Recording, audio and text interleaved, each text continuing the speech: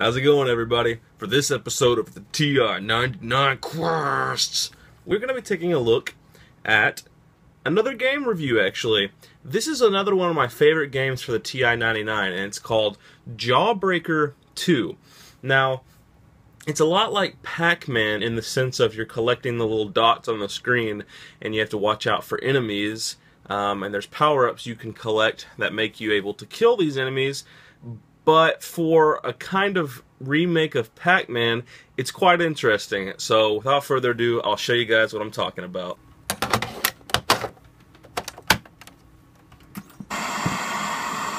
Alrighty, let's do it. Just give it a second here to power up. Yep, it's coming. Now I'm going to see if I can get this black bar off the screen here for you. Oh, come on now. Alright, that'll do. So, we're going to go to press 2 for Jawbreaker.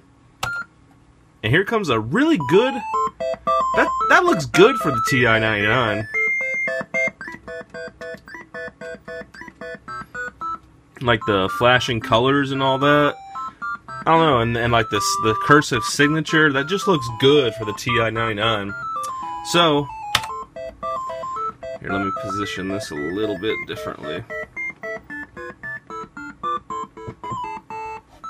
Okay, so you can actually choose between using like the joysticks or the keyboard, and I'm actually going to use the keyboard because this is what's so cool. You can choose your own keybinds. For a TI-99 game, that's phenomenal. So for up, we'll have W, down S, left A, and right D. Are these okay? Keys okay? Yes. And so now you select your difficulty level, and the levels are actually pretty funny. They have Teddy Bear, Bonbon, Gumdrop, Fireball, and Jawbreaker. Well, I'm just going to go with Teddy Bear for demonstration purposes. And here we are. You are actually a mouth, and you collect all these dots, and when this comes by, you just come up here, and you try to avoid these jawbreakers unless you get that power up there. And it's actually kind of funny, if you let the jawbreakers kill you, what happens. But let me show you guys first what it looks like when you win the game, because it's actually pretty funny.